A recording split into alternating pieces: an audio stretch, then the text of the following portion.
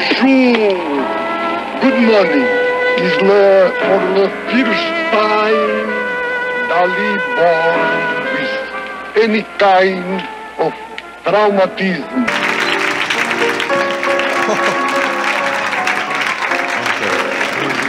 How do you do?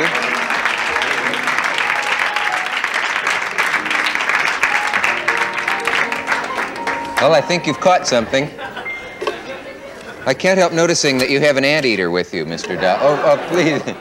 Of the logarithmic curve of cauliflower. The what? Logarithmic spiral of yes. cauliflower. The logarithmic curve, yes. And in the same time, the logarithmic spiral in the horn of rhinoceros.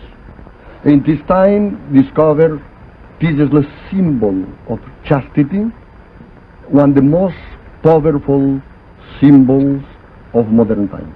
Are you somehow inspired by an anteater?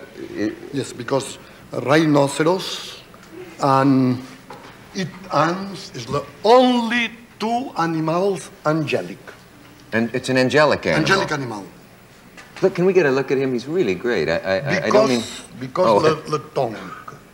The tongue is exactly represent the molecular structure of desoxyribonucleic acid.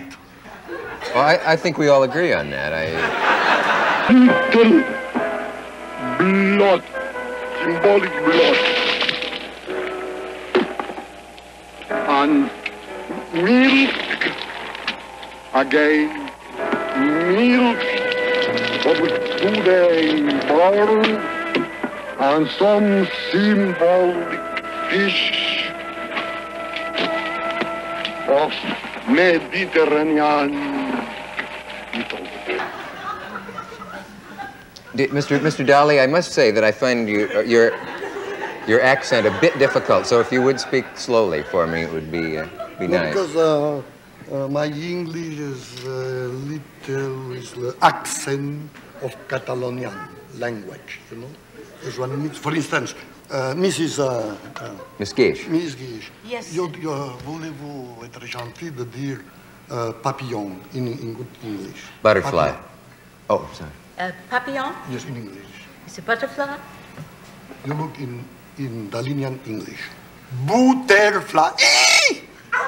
Butterfly. Watch yourself. No, because this represents, you know, the English language is too foggy and imprecise, and it's necessary so it needs more inject some feeling. reality in this foggy and imprecise English language.